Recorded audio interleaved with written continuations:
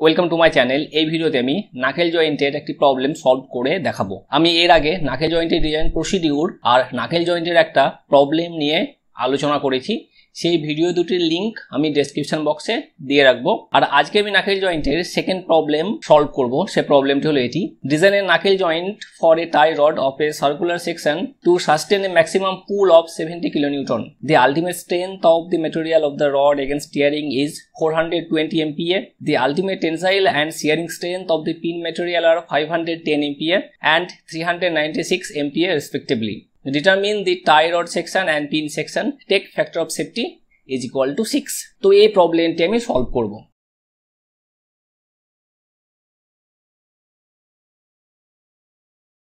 P is equal to 70 kilonewton. এটাকে আমরা নিউটনে কনভার্ট করব। 70 into 10 to the power 3 Newton. এরপরে আছে সিগমা টিউ ফর রড,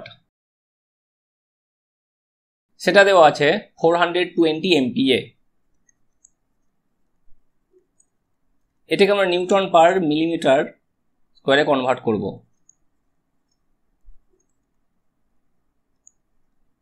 এটা এরপরে আছে sigma tube for pin 510 MPa। এটাকে আমরা নিউটন পার মিলিমিটার স্কয়ারে কনভার্ট করব। এরপরে আছে tau you for pin 396 MPa। এটাকে আমরা নিউটন পার মিলিমিটার স্কয়ারে কনভার্ট করব। তো এই ক্ষেত্রে দেখো এই data sigma T U for pin, নাকেল পিনের টিয়ারিং এর মধ্যে যদি ফেলিউর হয় তাহলে তার স্ট্রেংথ হবে 510 নিউটন পার মিলিমিটার স্কয়ার। তো নাকেল জয়েন্টের ক্ষেত্রে আমরা টিয়ারিং এর মধ্যে কোনো ফেলিউর কনসিডার করছি না, এই জন্য এই ডেটাটা আমাদের কোনো কাজে লাগবে না। এই ডেটাটা হলো অপ্রয়োজনীয় ডেটা। তো এই ক্ষেত্রে যেহেতু সমস্ত স্ট্রেনগুলো আলটিমেট স্ট্রেন দেওয়া আছে, তো এই জন্য আমরা পারমিসিবল স্ট্রেস বের করে নেব। তো ফার্স্ট আমরা বের করব sigma T for rod material. Sigma T for rod, এটা হবে sigma tube by factor of safety. তো এই ক্ষেত্রে আমাদের ফ্যাক্টর অফ সেফটি গিভেন আছে, সেটা হলো 6।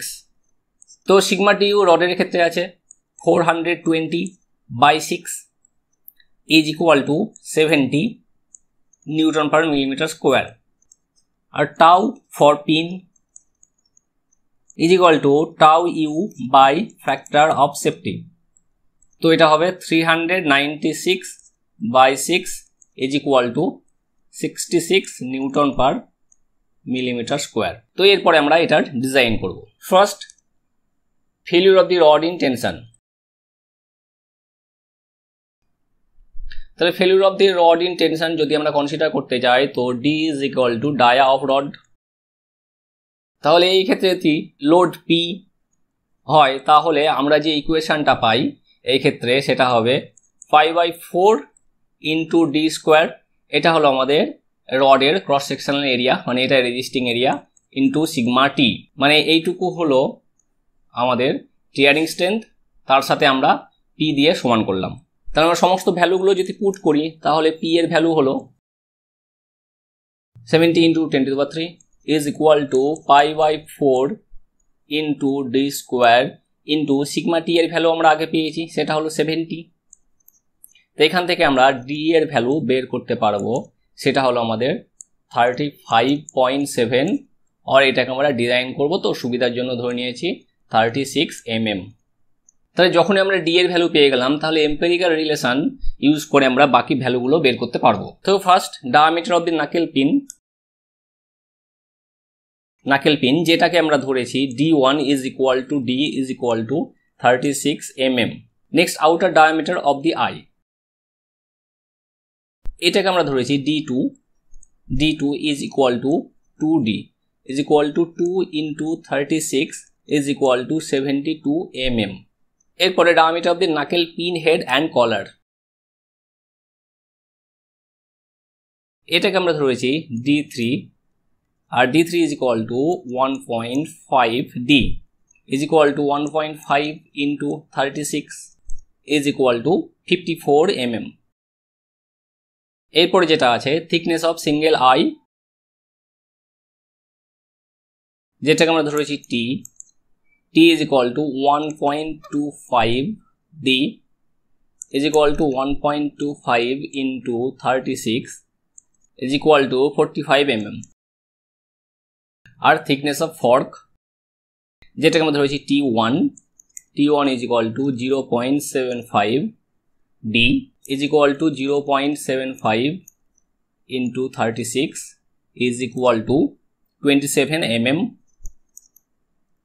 তো এই গেল সমস্ত ডাইমেনশন গুলো। এরপরে আমরা নাকেল পিনের ফেলিউর কনসিডার করব সিআর এর মধ্যে, আর সিঙ্গেল আই এবং ডাবল আই এর ফেলিউর কনসিডার করব টেনশনের মধ্যে। যেহেতু শুধুমাত্র এই ডেটাগুলো আমাদের দেওয়া আছে নাকেল পিনে সিআর এর মধ্যে আর সিঙ্গেল আই এবং ডাবল আই এর মধ্যে টেনশনের মধ্যে, বাকি কিন্তু ক্রাসিং এর মধ্যে কোনো ফেলিউর দেওয়া নেই বলে আমরা ক্রাসিং এর মধ্যে ফেলিউরটাকে কনসিডার করছি না এই ক্ষেত্রে। তো number 2, failure of নাকেল pin in CR. নাকেল পিনে যদি সিআর এর মধ্যে ফেলিউর কনসিডার করি তাহলে আমরা যেই ইকুয়েশনটা পাই সেই ইকুয়েশনটা হলো load P is equal to 2 into 5/4 into d1 তার স্কোয়ার ইন্টু টাউ। এই ইকুয়েশনটা আমরা পাই যেটা আমরা নাকেল জয়েন্টের ডিজাইন করার সময় দেখেছিলাম। তো এরপরে আমরা সমস্ত ডেটাগুলো পুট করব। P is equal to 70 into 10⁻³ 2 into 5/4 into d1 এর ভ্যালু হলো 36 তার হোল স্কোয়ার ইন্টু টাউ। তো এই ক্ষেত্রে আমরা এটাকে যদি সলভ করি তাহলে টাউ এর একটা ভ্যালু পাবো, সেই ভ্যালুটা হলো 34.4 নিউটন পার মিলিমিটার স্কোয়ার, যেটা পারমিসিবল শিয়ার স্ট্রেসের থেকে কম। তো আমরা বলতে পারি এই ডিজাইনটা সেফ। তো নাকেল পিনে শিয়ারের মধ্যে ডিজাইন হলো। এরপরে আমরা সিঙ্গেল আইয়ের টেনশনের মধ্যে ফেলিউর কনসিডার করব। Failure of single I in tension. তো সিঙ্গেল আইয়ের যদি টেনশনের মধ্যে ফেলিউর কনসিডার করি আমরা যে ইকুয়েশনটা পাই load P is equal to d2 minus d1 into T into sigma টি। এই ইকুয়েশনটা আমরা নাকেল জয়েন্টের ডিজাইন করার সময় পেয়েছিলাম।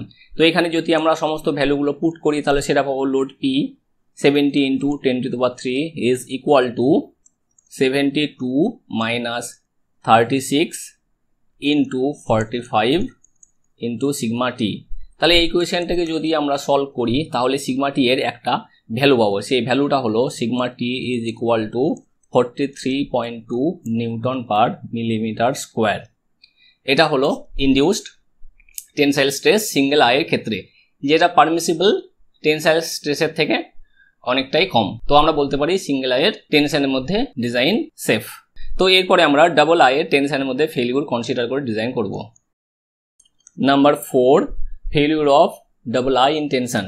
তো ডাবল আইয়ের যদি টেনশনের মধ্যে ফেলিউর কনসিডার করি আমরা নাকেল জয়েন্টে ডিজাইন করার সময় যে ইকুয়েশনটা পেয়েছিলাম সেই ইকুয়েশনটা হলো load P is equal to d2 minus d1 into t1 into sigma টি, আর এটা যেহেতু ডাবল এরিয়া ওই জন্য 2 গুণ হয়। এবার এখানে আমরা পি এর ভ্যালু বসাই 70 into 10⁻³ is equal to 2 into d2 এর ভ্যালু হলো 72, d1 এর ভ্যালু হলো 36 আর t1 এর ভ্যালু হলো 27 ইন্টু সিগমা টি। তাহলে এই ইকুয়েশন থেকে যদি আমরা সলভ করি তাহলে সিগমা টি এর একটা ভ্যালু পাবো, সেই ভ্যালুটা হলো 36 নিউটন পার মিলিমিটার স্কোয়ার। এটা হলো induced tensile stress double I এর ক্ষেত্রে। তো এটাও কিন্তু পারমিসিবল টেনসাইল স্ট্রেসের থেকে কম। তো এই জন্য বলতে পারি এই ডিজাইনটা আমাদের সেফ। তো এই হলো নাকেল জয়েন্টের উপরে সেকেন্ড প্রবলেম। আশা করি এই নিউমেরিক্যাল প্রবলেমটা সম্পর্কে তোমাদের কনসেপ্ট ক্লিয়ার হয়েছে। তো এই ভিডিওটি দেখার জন্য ধন্যবাদ। এই চ্যানেলের আরও আপডেটেড ভিডিওর জন্য এই চ্যানেলটিকে সাবস্ক্রাইব করো।